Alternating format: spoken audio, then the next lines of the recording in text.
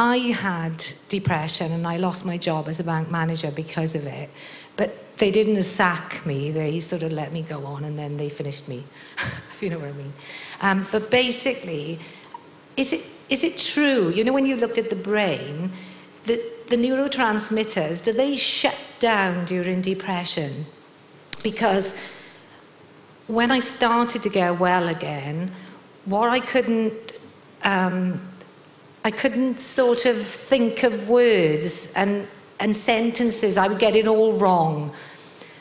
Like, instead of rock the boat, I'd say rock the apple cart. I don't know. Yeah, I got it. So does something happen to the neurotransmitters and they shut down and you've got to find a new route? No, but again, to make you feel better, this happens in everybody who's depressed, everybody, or who's stressed. If this should be on a poster in every doctor's office. Here's what happens when you're stressed, not even depressed. A, your heartbeat goes up. B, all your blood goes to your peripheries because, again, we used to have to take on the enemy. So that means very little up here. You're not thinking clearly. So remember that next time you go in a business meeting and you're feeling that, you're out of your mind.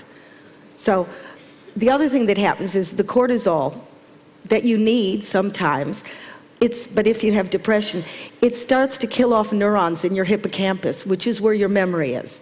So the first thing that goes is the memory. I had a really brilliant guy who was a war correspondent in an institution with me, and he could only write the word and for a year, because everything goes.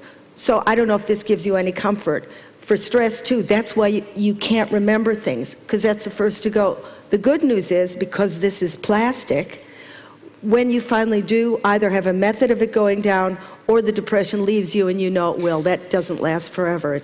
It goes like this. Your memory will come back. You don't destroy it forever. It'll come back. The only thing I got left with was anxiety, and I nearly never got here today because I didn't think I could drive for that hour. But I don't know whether you get that as well. Panic attacks. Yeah, well, we're all on a spectrum. I get that high anxiety too. But that's why I grab for something like mindfulness. Maybe it's swimming or finding religion. I don't know. I can't say for what happens to me, it happens to you.